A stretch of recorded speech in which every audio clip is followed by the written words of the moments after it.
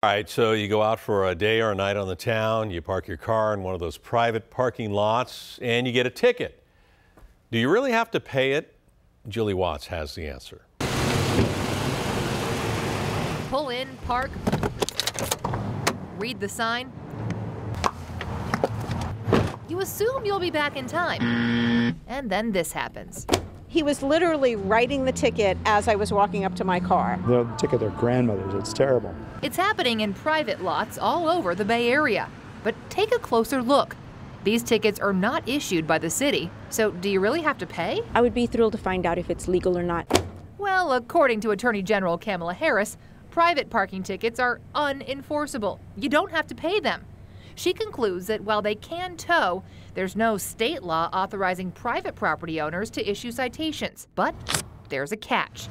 The private company, Regional Parking, which runs this lot along with dozens of others in 6 Bay Area cities, lobbied the city of Walnut Creek to create a law allowing it to cite violators. These are private parking fees. Matt Huffaker oversees parking for the city of Walnut Creek. I think it's important that we clarify that they're not issuing citations, they're charging for parking on their lot. So because you call them invoices as opposed to a citation, does that mean that Kamala Harris's decision and all of the citation laws just simply don't apply?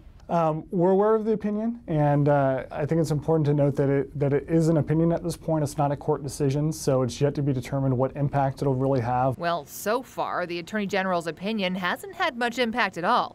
Similar ordinances have now been passed in Concord and Pleasant Hill, and Regional Parking plans to petition Oakland, Berkeley, and Emeryville next. They say the ultimate goal is to pass legislation statewide.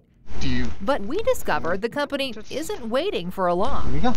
We received this private parking ticket from Regional here in Berkeley, and the company admits it's also issuing them in Oakland and Emeryville, all cities without an ordinance authorizing them to do this. We actually function the exact same way we would in the cities with ordinances. How is the Attorney General's decision going to impact how you ticket in cities that don't have ordinances moving forward? The Attorney General has made an opinion. It's certainly not law. But the California Vehicle Code she cites is law, and it states only a peace officer or a person authorized to enforce parking laws can issue a notice of parking violation. We're not issuing tickets or citations. Basically what we're doing is we're allowing property owners to rent their parking spaces. You could look at it this way. There's a 2.5-hour charge or 2-hour and 10-minute charge of $25. And court records show the company spends about $20,000 a year suing people who haven't paid their $25.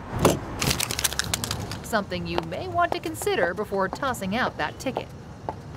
Now, Regional Parking argues without these invoices, people would park all day, limiting turnover for paying customers.